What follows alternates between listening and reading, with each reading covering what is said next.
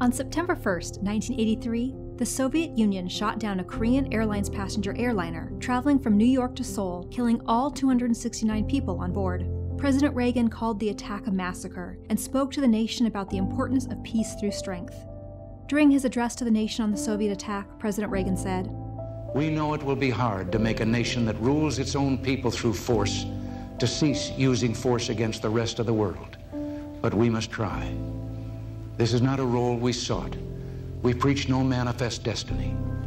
But like Americans who began this country and brought forth this last best hope of mankind, history has asked much of the Americans of our own time. Much we have already given. Much more we must be prepared to give." Thank you for joining us for this week's Throwback Thursday with President Reagan. Join us next week as we share another inspirational quote.